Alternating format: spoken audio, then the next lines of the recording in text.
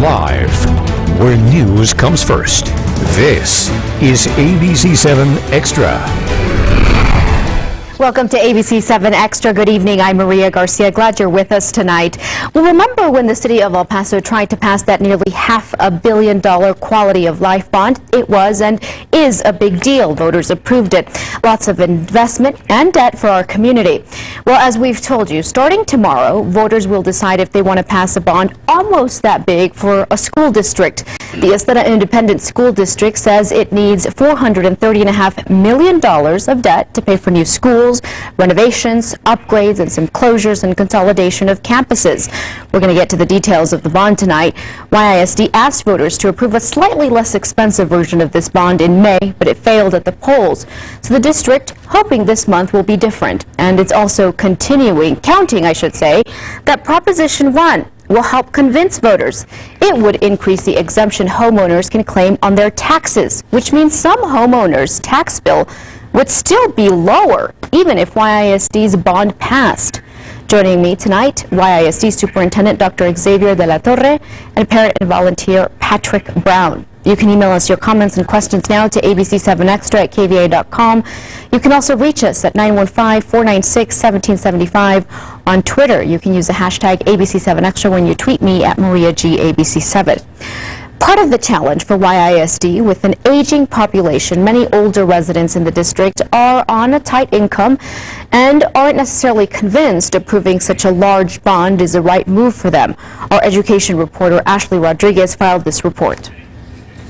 So many of us are elderly and to the point where our children have been raised and they're gone. Grandchildren are raised and gone. This Eastwood resident declined to go on camera, but was more than willing to share why her elderly friends voted against YISD's bond election in May. We don't see the need for investing in the community further. And that's true, by the way, of the 65 and older. YISD will have an uphill battle to climb as it tries to sell a repackaged bond this November. A $430 million bond means a 14-cent tax rate increase, or $66 more per year. While parents want the new schools and technology promised for their kids, we got to look at it as a big picture. It's for our children, it's for our future. Older residents aren't buying. People our age tend to get a little more cautious with their money. The last time YISD residents invested in the schools was 2004 under Superintendent Hector Montenegro. From 2009 to 2013, Dr. Michael Zolkowski led the district and oversaw a failed bond effort in 2010. He pitched only $160 million for new schools and refrigerated air. Current Superintendent Dr. Xavier de la Torre's pitch will cost more than twice that, and older residents aren't feeling the urgency. I can only speak for my tenure and the time that I've spent in the district, and I've seen a lot of people who acknowledge that we've not addressed the needs at our schools and that they're not getting any better, and that they're excited about someone coming in with some energy and some enthusiasm. And joining us now, YISD Superintendent Dr. Xavier de la Torre and parent and volunteer Patrick Brown. Thank you so much for joining us tonight. We appreciate it. Thank you for having us. So, Dr. de la Torre, as we mentioned at the beginning of the show, the city of El Paso a couple of years ago asked voters to approve $470 million quality of life bond to improve the quality of life for the entire city. And you're asking voters to approve nearly that much to improve the third largest school district in the city. Why so much? Why not a more palatable amount? Well, I think there's some misconception that we're trying to address all of the needs at once. People, I think, sometimes are taken aback when they find out that the $430.5 million is actually about a third of what we actually need in the school district. So we are taking, I think, a smaller step toward what we believe not only our students need, but our students deserve. And if you want to improve the quality of life in a community, you need to invest in education, in this generation of students who are going to guarantee the kind of economic prosperity that this country has enjoyed for almost 2 centuries. It isn't done through parks and projects. It's done by educating generations of students so that they can be part of the economic machine that has made this country so great. You heard from a voter in that opening piece saying, you know, I'm on a tight income. I'm not sure voting yes on this is financially sound for my home or for my community, especially when there are tax increases from other taxing entities. Sometimes there's fatigue from voters. They feel they're being asked to pay more from other avenues. And so what do you say to voters who say, I don't think I want to approve this. It's too much, and it's not good for my household? I feel that now more than any time is the best time to approve a measure just like this. To me, it's like all the stars are kind of aligned. Number one, Ysleta has a additional Homestead Act that nobody else has, which is saving the taxpayer in that district a lot more than everybody else. We're the lowest paying district in the area. And also with the Proposition 1 coming up, voters now actually have a chance to vote yes for both and actually see the majority tax rate go down and get the kids what they need to have a quality education. But even if YISD, if the bond passes with Proposition 1, it could actually save people on a fixed income a significant amount of money. But aren't they missing out on how much money they could really save? I mean, if without the bond, if it was just Proposition 1? Well, there are two things. First, we have to do a better job of educating our elderly. When we conducted a survey after the narrowly defeated bond in May, we were dismayed to learn that 50% of voters 65 years of age and older were unaware that their property taxes would be frozen for the purpose of supporting the Ysleta Independent School District. Almost half of them were also unaware of the fact that they enjoyed a 20% local homestead exemption and that they've enjoyed that homestead exemption for 2 decades, since 1994. So I can certainly understand being on a fixed income. I can certainly understand being on a pension. And the one thing that the board and I and all of us at the Ysleta Independent School District never want to do is be cavalier or dismissive about somebody's financial reality. But to Mr. Brown's point, if there was ever an environment more conducive to considering making an investment in your school system, it's now. Speaking of how big the bond proposition is, why hasn't Ysleta invested before this? I mean, why you're saying, you know, the $430.5 million is only a third of what the school district needs.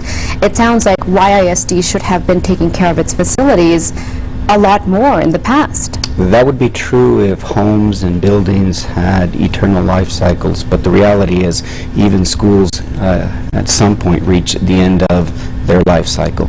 And when you're a school district that has been, in my opinion, the best option for families and students for for 100 years, for a century, you simply have to come to the conclusion that some schools, whether you've made the right investment, whether you've managed monies appropriately in the past, at some point in time, schools, like homes, need to be replaced.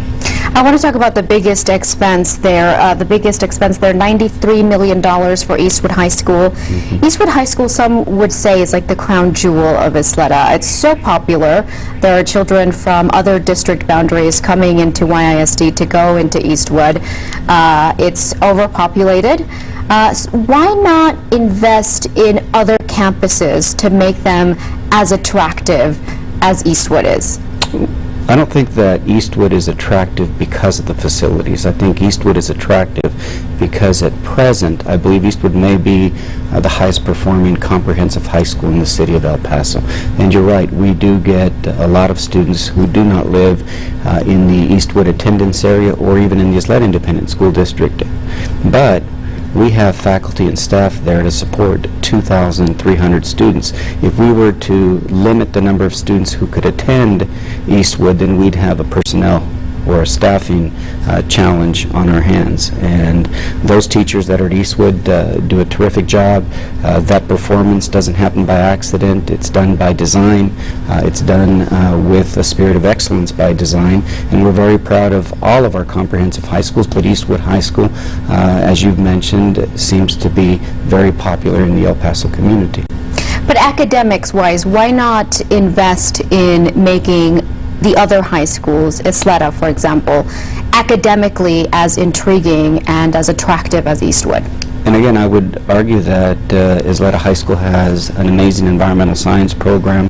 Bel Air High School has a one-of-a-kind health magnet program. All of the high schools have something that's unique and special about them. And I believe that my predecessors, and I certainly will continue to invest in all 7 learning communities, we're only as strong as our weakest link. So we want all of our high schools to be very, very attractive, and so they all do have very unique magnet programs. It just so happens that Eastwood is one of the more established comprehensive high schools in the area, and it draws students, families from outside the area, and it has increased the enrollment from what would normally be about 1,700 students to about 2,300 students. So we appreciate having the additional 600 students, especially when you're a district that's been in a pattern of declining enrollment for 2 decades. Right. Let's go to the phone lines. Jesus on the west side is on the phone.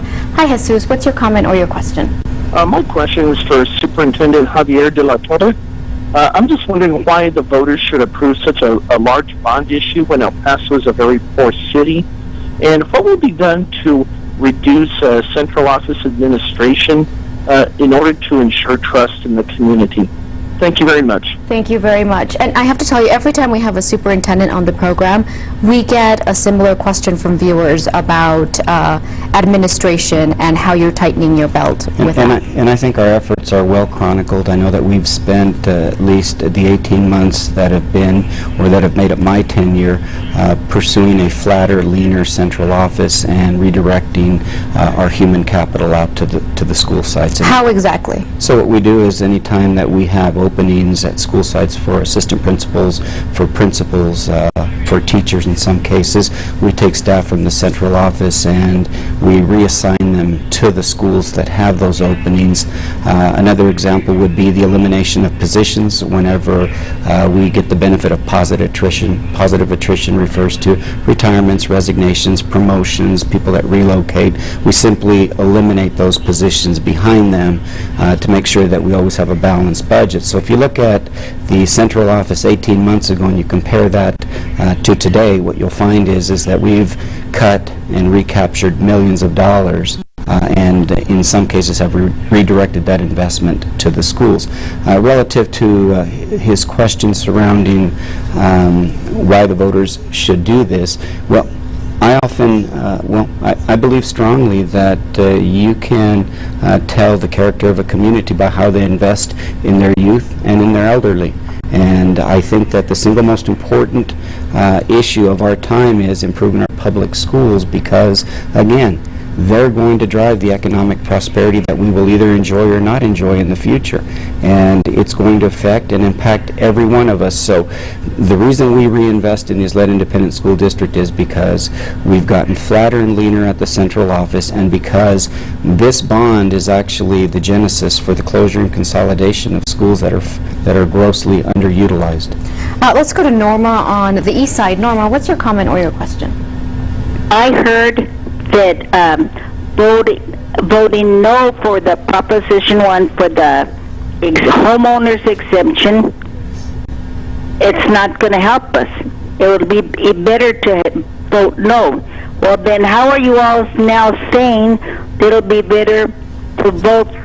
We're going to continue having the discount, a bigger discount than voting for the proposition for the Isleta Independent School District.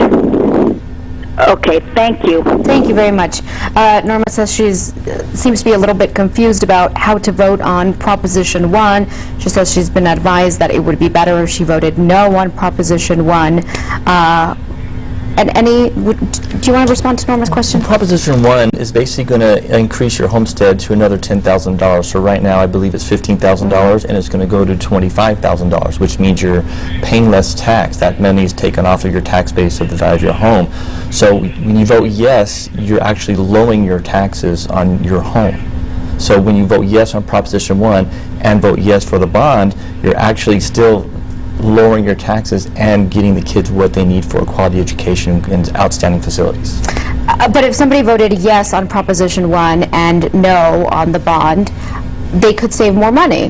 They could. Their taxes would go down a little bit more, yes. Yeah. So then, for voters who say, I want to take advantage of the full benefits of Proposition 1, and the YISD bond takes away from those benefits. What's your response to that? My response is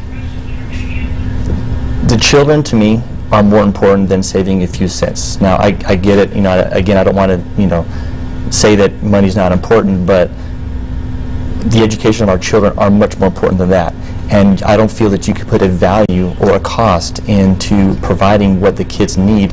I've been around these schools. I was blessed to be part of the committee to see what the $430.5 million is. Right. And I went to these schools, and these schools are literally falling apart. There's rust. You know, I was graduated Eastwood High School. That was over 25 years ago, and I go there. It's way worse than it was. I mean, there's watermarks. There's wires, exposed wires everywhere. And that's not just at Eastwood, it's all the schools. And it's come to a point right now that we need to realize that we got to take care of our children, we got to take care of our community. And sure, we can save a few bucks in our taxes, but what we're not going to do is we're not going to see our children's future forward. Okay, we have to take a break. When we come back, we're going to take more of your phone calls and tweets. You're watching ABC-7 Extra. Remember, you can call us at 496-1775, email us at ABC7extra at KVIA.com, or you can tweet me at Maria G. ABC7. We'll be right back. Welcome back to ABC-7 Extra. We're talking about the Xtra Independent School District's $430 million bond that voters will get to approve or deny starting tomorrow with early voting. We have with us Dr. Xavier de la Torre, YISD Superintendent, and Patrick Brown, who is a volunteer. The second most expensive thing on the bond, $87.1 million, would be a combination elementary middle school that would replace Camino Real and Valley View Middle Schools and Mission Valley Elementary School. And the new merged school would be named Del Valle Middle Mission Valley Elementary.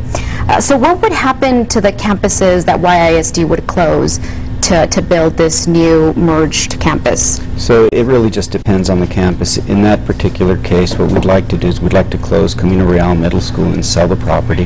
The students at Camino Real Middle School would be consolidated, assimilated with current students at Valley View Middle School, and there'd be one Del Valle Middle School for approximately 900 students.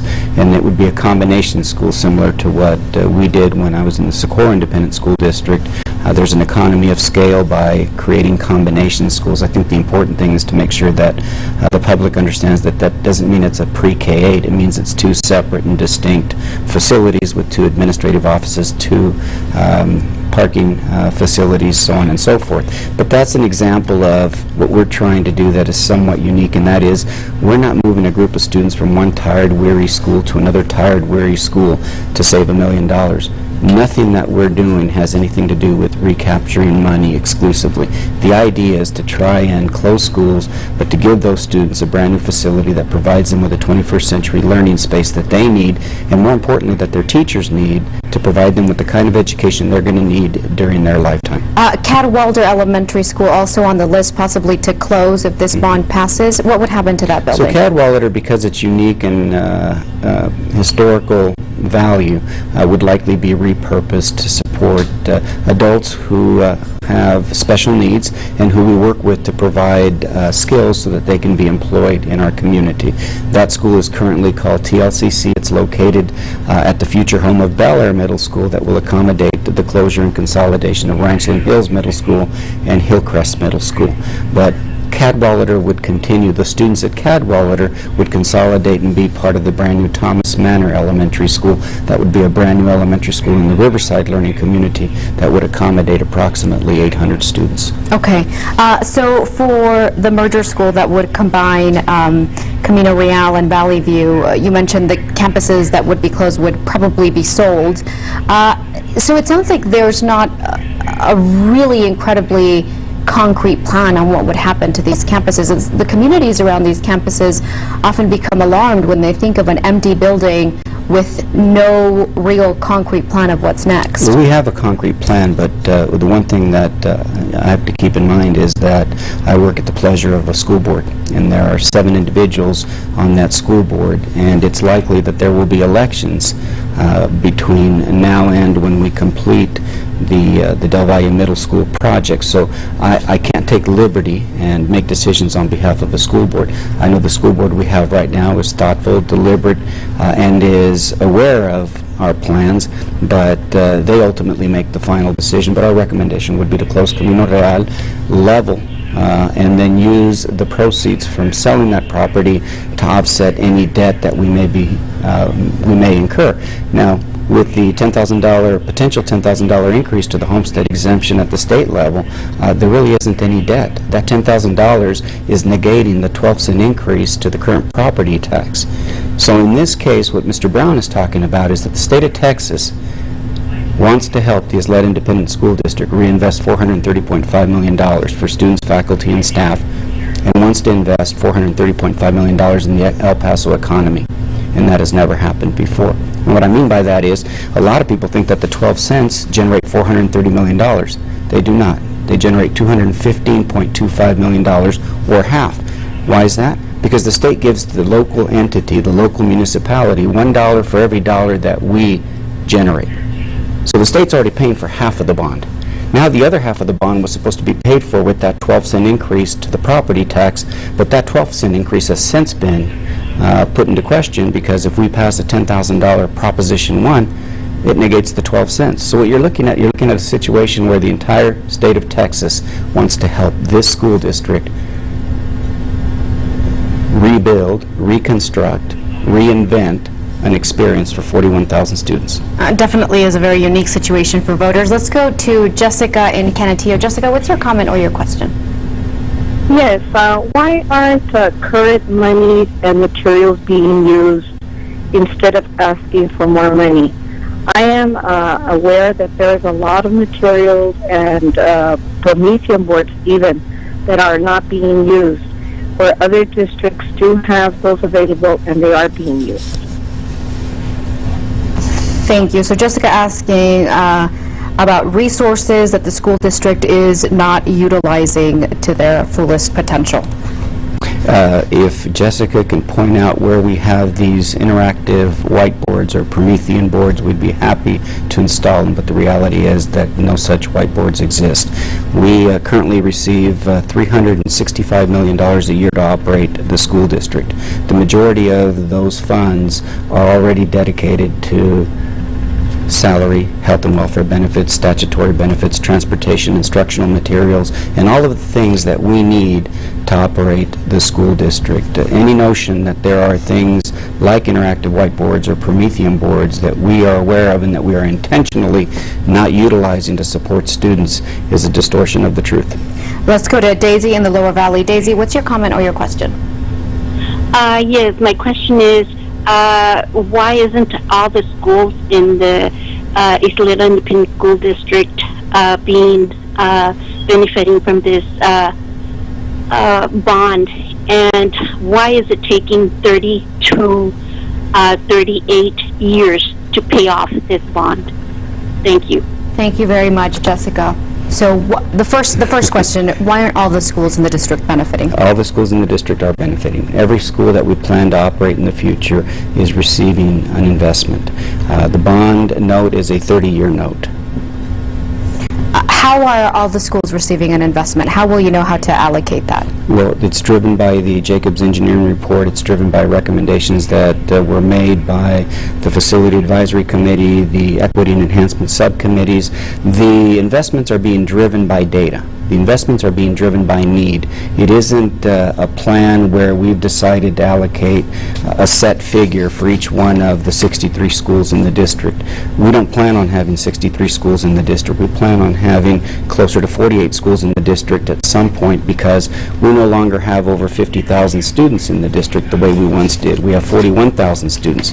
So in many cases, we've got schools that can accommodate 1,000 students, and they've got 300 students in the building, and it's costing the district anywhere from $800,000 to $1 million to operate a school that is being utilized at 30%. So some schools aren't going to get much, because those schools aren't going to exist in the future if we adhere to our facility master plan. And again, it's being driven by the data, the need. And not all schools were built at the same time, so it's impossible to believe that all the schools would have the same needs at this point in time in their existence. Okay, Rebecca tweeting at us, will this bond cover everything, or are you going to come back and ask for more money in a future bond? I'm going to come back and ask for more money in a future bond. This is about almost about half of what we need to take care of all of the needs, but these are the priorities. And one of the things... Now, earlier you said it was about a third. Yeah, so is it a third or half? It's about a half of what we have in our facility master plan, but about a third of what we need as a district. Our master plan goes out about 10 years. Okay. When will you come back and ask voters for more money? Well, what we'd like to do is we'd like to do 4 things. We'd like to make sure that all the projects that are listed on the bond are built on time, under budget, the quality that we expect, and that the majority of the labor is done here from contractors and subcontractors in the El Paso area. I think if we do that and people see tangible evidence, then I think the trust and confidence in the school district will increase significantly. When that happens, I can come back in 7, 8, 9 years and ask them to consider extending the note on the current bond, and that means we're not going to ask them to increase their tax. We're going to ask to go out beyond 30 years so that we can secure some additional monies, much in the same way that you would if you had equity in your home and you needed some additional money to remodernize. We'll do the same thing, but we won't come back to the voters if we haven't delivered exactly what we promised as part of the bond. Jim tweeting, is there a plan to guarantee that the bond money allocated for a project goes to specifically that project and not something else? There is, and we're in the process of identifying a cross-section of members in our community that would make up a bond oversight committee, people with background in construction, people with background in finance that can hold the administration and the district accountable to make sure that everything that we've presented to the public as part of the bond remains the projects in the bond. Okay, we have to take another commercial break. We're going to keep on taking your phone calls and your tweets when we come back. We're getting some comments from viewers about the district encouraging students to vote over the age of 18, so we're going to talk about that. You're watching ABC-7 Extra. We'll be right back. Back to ABC-7 Extra. We're talking about the Xtra Independent School District's upcoming bond election. Valerie had written to us and she asked, is it legal for a taxing entity, let alone a school district, to openly advocate for a self-serving tax increase? And she's talking about students being able to receive community service credit hours if they were willing to pass out information on the bond for the district. You know, you said that this is simply an informational campaign. It's not supposed to influence the vote. But there are some viewers who told us they feel it's sort of an ethical, murky ground to have students, to incentivize students by giving them community credit hours to pass out information that is informational, but that still makes a pretty convincing case for the district.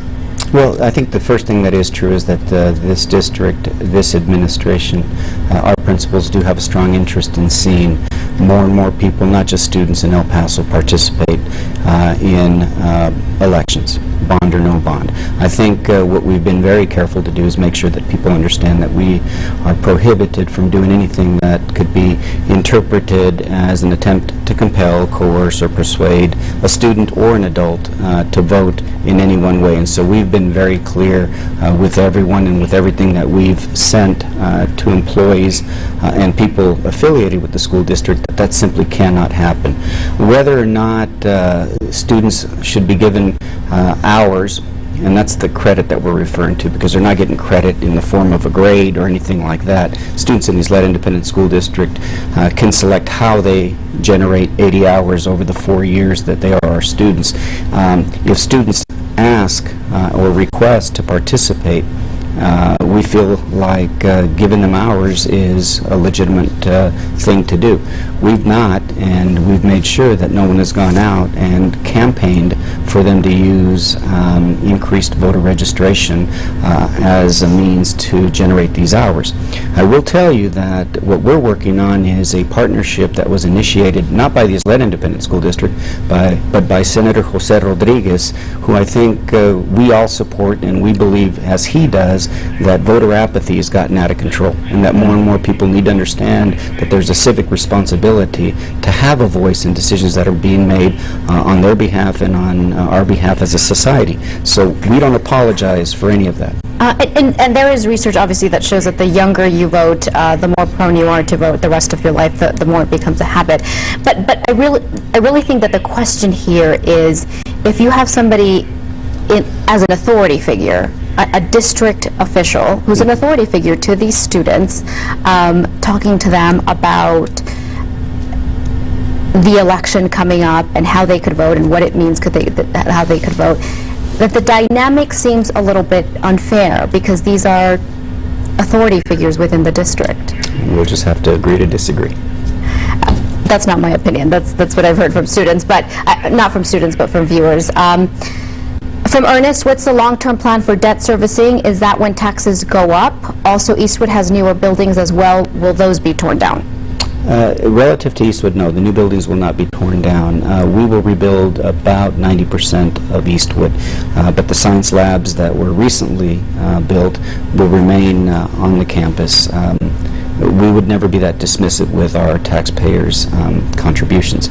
The second thing relative to debt service, I think, is what Mr. Brown is talking about. At least in the immediate future, if Proposition 1 passes, there is no debt. Taxes are going down for most homeowners in our school district, not up. And also another email from Rosa. Please ask Dr. De La Torre if there is documentation on their website of all the positions eliminated and how much monies are being saved. Not on the website, no. Where can the public find that if they wanted to look for that? They can do an open records request. We can do a before and after. We can identify the positions that have been eliminated and redirected to the schools. We can do any and all of that for them. Okay, and another email from a viewer. Why aren't more campus administrators paying more attention to the physical maintenance of the school? Also, why is a good portion of the proposed bond going to athletic facilities? And I believe it's $55 million. Are we here to educate or promote athletics in our schools in YISD? We're here to give students an incredible experience. And in our society, athletics are important to people. Just our visual and performing arts important to people, and academics. What we try to do is we try to make sure that there is something for everyone. We happen to be the last school district in El Paso County that hasn't installed the artificial surface at each one of our 7 comprehensive stadiums. And I think that's $8 million, right, of the $55 million going toward athletics? No, it's more than that. It's probably closer to $14 million in artificial surface. The lighting on the baseball fields and the softball fields, replaced tennis courts, replaced basketball facilities. So those projects are important to the experience that students have in school. And again, I want to reiterate something that people tend to forget because it is unique to this bond, and that is the administration didn't develop this bond. We are not the authors, we are not the architects of this bond. This bond was developed by some of the same people that helped defeat the bond in May and only agreed to participate in the process because they wanted to make sure that they could stop any future bond from being put before the voters. The project list that is going before voters in November was developed by 80 members of the same community. It's a bond by the community for the community. It wasn't driven by the Board of Trustees, and it certainly wasn't developed by the superintendent and the administration. This is a community who came together and over a very short period of time realized that there's a sense of urgency in addressing some of these needs. They determined what would continue to remain on the bond and what would come off the bond. There's a lot of projects that aren't on that bond that were on the May bond. Ricardo saying, will any of the money be used for administration bonuses? How about for teacher salaries? No, bond money cannot be used for compensation. This is specifically for facilities. And Mr. Brown, you were on that committee that refocused the projects. What were the factors that you used to determine which projects would be included? I base the factors, well, me personally, I base the factors on the greatest need at the present given time.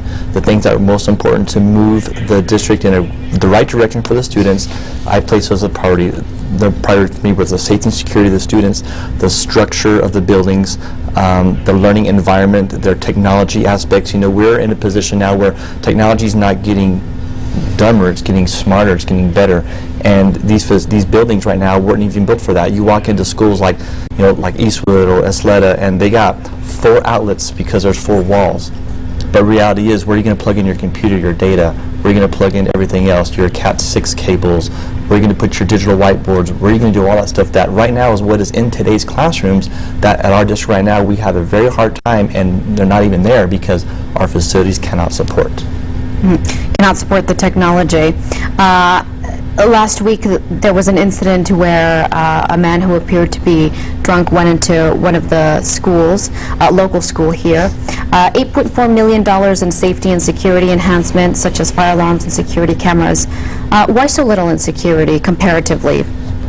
Because security doesn't cost that much. But one of the things that that committee decided, and I was privy to their conversations, was that if we're going to convince parents that the safety and security of their children, our faculty, staff, is our #1 priority, then we need to live that value. And so what we're doing is we're replacing all the fire alarm systems, security systems. We're installing additional surveillance cameras. We're putting up perimeter fencing to limit access to the campus. But the biggest thing we're doing is putting in magnetic door locks and what we call a management system at the front of every school where no one, whether they are a visitor or a volunteer, can get access to the school without being allowed into the school by someone at the front office. All right, sounds good. Well, we're out of time. Thank you so much for watching us. Thank you, Dr. De La Torre. Thank you so much, Mr. Brown. We appreciate it. And thank you so much for watching ABC-7 Extra. We hope you found this informative. Remember, early voting starts tomorrow, and Election Day is November 3rd. Thanks so much for joining us. Bye-bye.